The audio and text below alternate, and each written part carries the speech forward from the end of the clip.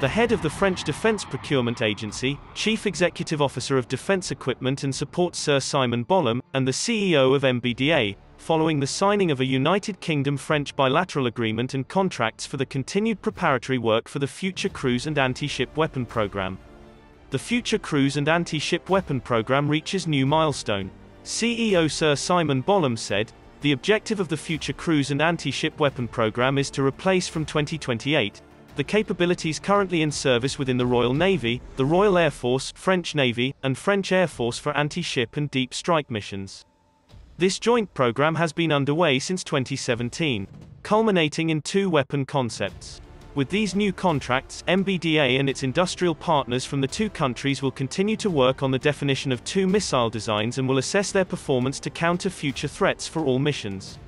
Since the beginning of the 2000s, France and the United Kingdom have been cooperating in the field of complex weapons on various bilateral programs, such as the Scalp and Storm Shadow missile and the Future Anti-Surface Guided Weapon, as well as multilateral programs such as the Aster missile with Italy and Meteor.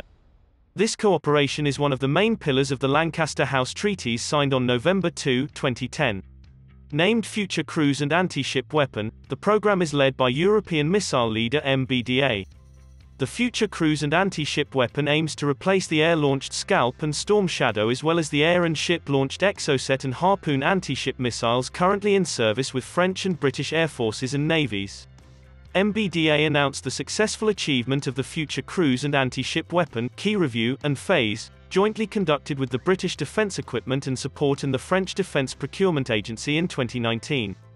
In a written parliamentary question, Jeremy Quinn, British Minister of State for the Ministry of Defence, revealed that the Future Cruise and Anti-Ship Weapon will equip both navies, Royal Navy and French Navy, starting 2028.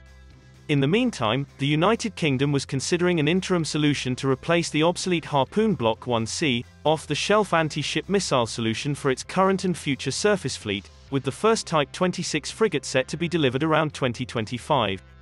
Dubbed Next Generation Interim Surface Ship Guided Weapon, the missile was set to be delivered starting December 2023. However, the plan was cancelled in early 2022.